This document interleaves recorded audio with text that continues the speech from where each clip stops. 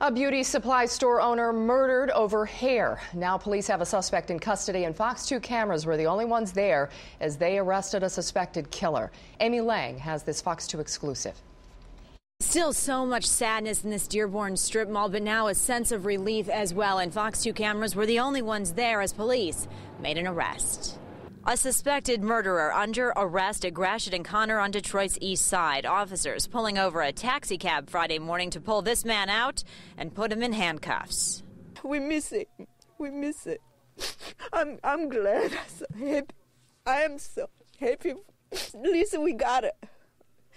I don't know what they're going to do, but we catch them. Tears of sadness and joy from a friend and fellow business owner of Jay Shin, the husband and father of 3 who was shot in the head Tuesday at Sunrise Beauty Supply in the strip mall at Michigan and Schaefer.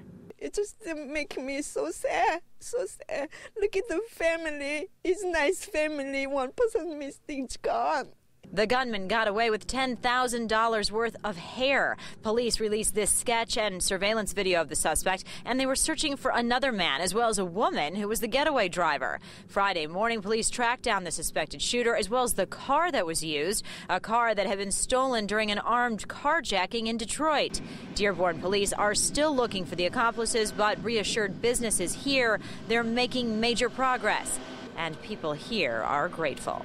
That was a real relief for everybody in here, and I really have to give a lot of credit to Dearborn Police. I was so happy because you come to work, we leave, we walk around, we gotta go to the bank. So to actually know they got him, that's a blessing. Yeah. Police say tips from the public were instrumental in making this arrest. Additional information is still needed, and Crime Stoppers is offering a $2,500 reward. Visitation and funeral services for Mr. Shin are Sunday and Monday in Imlay City. For more information on that, go to myfoxdetroit.com. In Dearborn, I'm Amy Lang, Fox 2 News.